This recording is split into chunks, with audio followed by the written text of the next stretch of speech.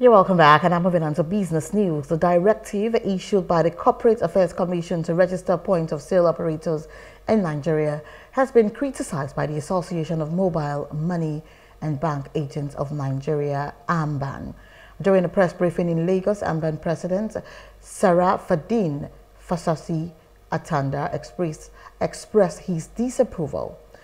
Fasasi highlighted that since the implementation of the cashless policy and the new KYC regulations of NIN/BVN linkage, the country has experienced a significant loss of over 1.5 million jobs and a decline in foreign direct investments.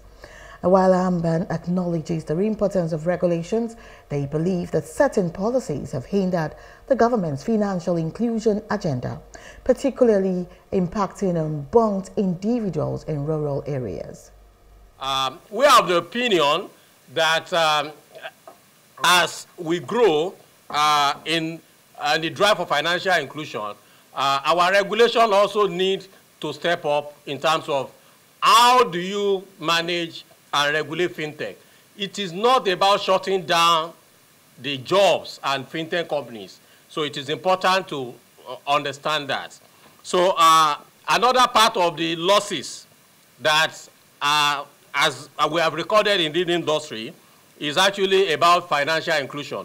We are aware, as at the last FINA report, financial inclusion that has been a global agenda that has attracted a lot of funding from donors across the world. We are able to achieve about 76% inclusion rate before this year. Unfortunately, with all these policies now, we are estimating a drop to nothing less than 50% because we are no longer growing. We are even, most of our agent network in the rural areas, we are shutting them down because of all these policies from the government.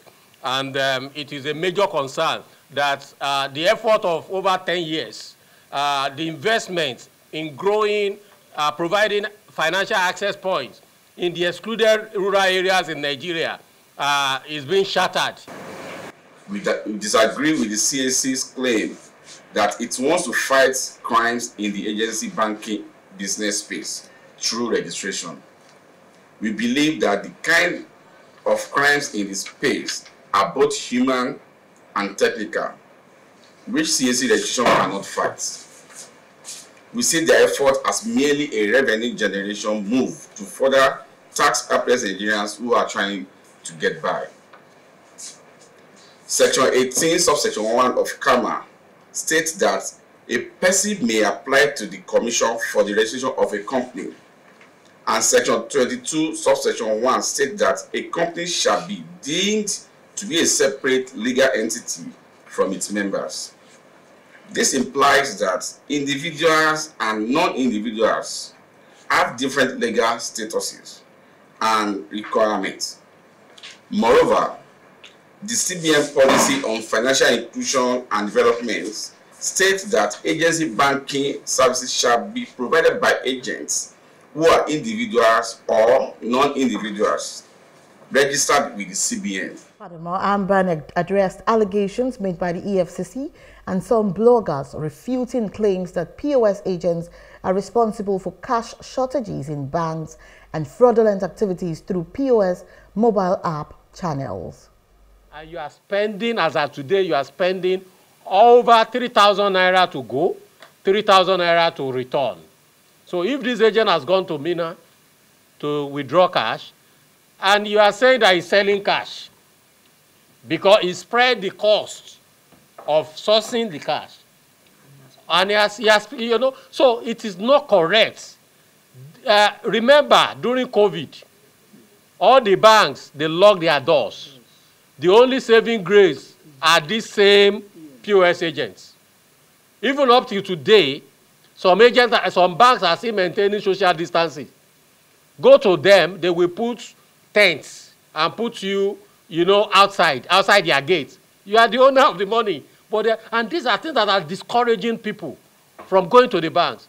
Ask an average Nigerian, how many times have you been to the bank this year?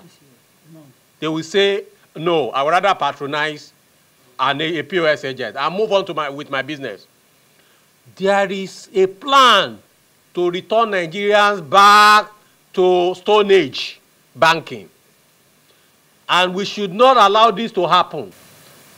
So we are ready to collaborate and to cooperate with anybody, any government, any individual, any government agency that is interested in fishing out bad eggs within the society.